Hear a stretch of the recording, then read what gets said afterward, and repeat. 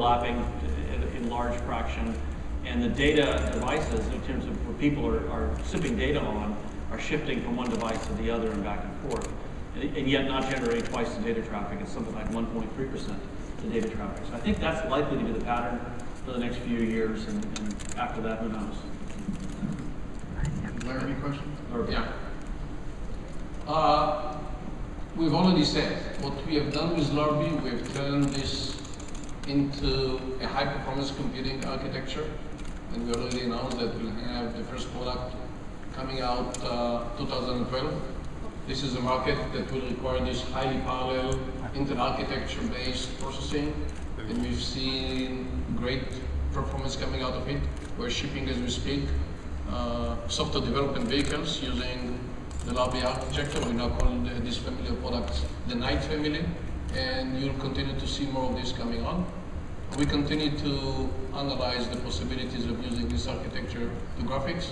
At this stage, we are extremely happy with what we get from our current processor graphics architecture, which deliver astonishing results, as both Paul and I talked about. And as we said, in the near future, we don't see us getting into discrete graphics. Thank you for your question. Number 3. Nathan Brookwood at Insight 64. First, I just want to make a comment. You already make great tech processors for tablets. I've been using this kind of form factor for years, and I would have to pry it out of my cold dead hands. But then a question. In past IDFs, Paul, you've always spoken a lot about how Intel was going to be getting into smartphones. I didn't hear very much about smartphones now. Are you de-emphasizing that as a strategic kind of opportunity for now? Absolutely not. Not de-emphasizing. It's still a major focus of our investment. We just didn't have any announcements today. I talked about handhelds a couple of times in my commentary. You'll see some stuff in Doug's talk tomorrow in terms of where we are in progress on that. We're moving towards, let me say, the launch window of a couple of major phones in 2011. And you kind of lock down before that, and you go through the interoperability testing and those kinds of things for the networks. And that's where we are. So there's really nothing to say until those devices launch on the networks next year. Thanks. Number 1, Rick, is there? Yeah, thanks. David, good to see you. Here's the Mike Meister.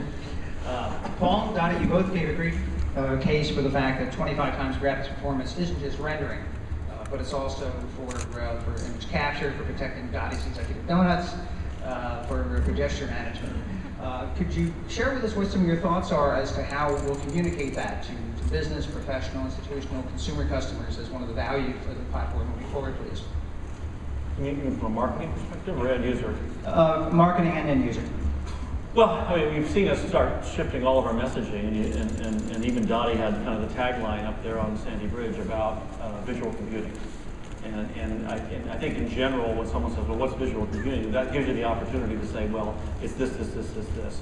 But I think people are realizing that media performance, particularly around video and HD video, is the real issue here in terms of capturing, editing, encrypting, moving, et cetera, et cetera. And that's where the new instructions and the hardware acceleration at Sandy Bridge really shine. So our consumer marketing will be around the visual experience as opposed to the graphics experience, and we'll use in-store demos to reinforce that.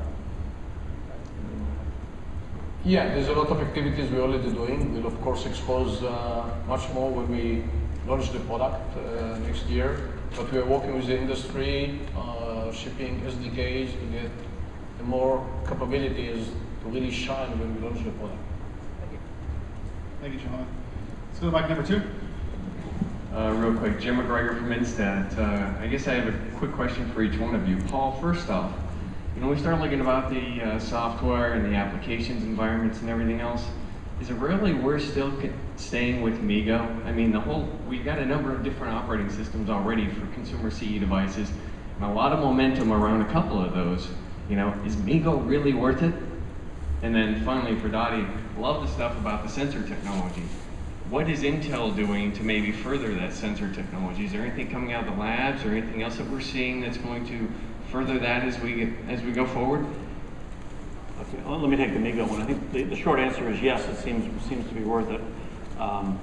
the requirement, when you have a discussion with a service provider or an OEM, the requirement that there is a broadly available, truly open source, open platform software environment for devices in a broad sense is very high. Many of these customers, both service providers and OEMs, want to add their own look and feel, their own value add, their own service models, and quite frankly to extract potentially more revenue out of those streams than they would with some of the other models that are out there.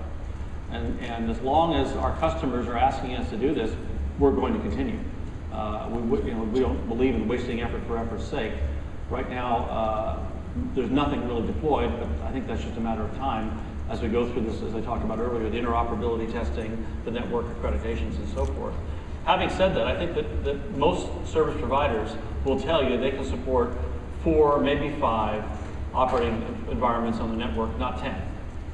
And I think we have a chance of being in that handful of operating environments that makes it.